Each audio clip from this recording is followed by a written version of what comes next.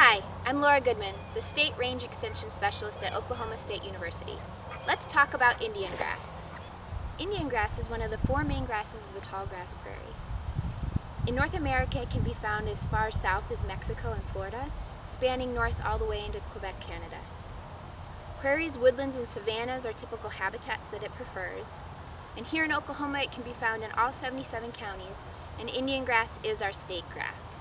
Wildlife use Indian grass mainly as cover, although deer and rabbits will consume it in early spring. It's highly palatable while actively growing, and horses and cattle consume it frequently. It starts growing in early spring and frequently flowers around mid-August. In Oklahoma, it's commonly hayed in native hay meadows, but this should be done before mid-July. When mature, Indian grass can be more easily identified from a distance. It's a tall grass, 3 to 6 feet, and it has a coppery golden color inflorescence. The inflorescence is also hairy, like many of the grasses from the bluestem family. Let's take a closer look at the Indian grass inflorescence. The first thing that you'll notice is that it's rather large, 6 to 12 inches long, and fairly narrow, especially in younger plants. The image on the left is from a younger plant, and you can see that the branches are quite oppressed to the main axis. In the middle image, you'll see the main axis and how the branches are spaced all along that main axis. This is different than some grasses that have all their branches coming off of the very tip of the main axis. The next thing that you might notice is there's quite a few hairs on this grass.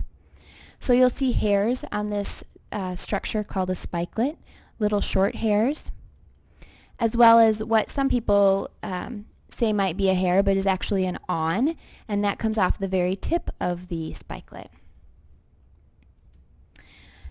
The next feature that you might identify this grass by if you did not have an inflorescence would be an auricle. And the place that you're going to find this structure is where the leaf blade meets the main culm. These are the auricles, and a lot of people will call them rabbit ears. So if you pull that leaf blade back, you can see where this structure would be. The last structure that you might use to identify this grass is the node. And so if you can find the node, which is just kind of a bumpy spot on the main culm, Indian grass has a very hairy node. So if you don't have an inflorescence, you can always use the auricles and the hairy node to tell if this is an Indian grass. For more information about introduced and native plants, check out our website by clicking on the link below.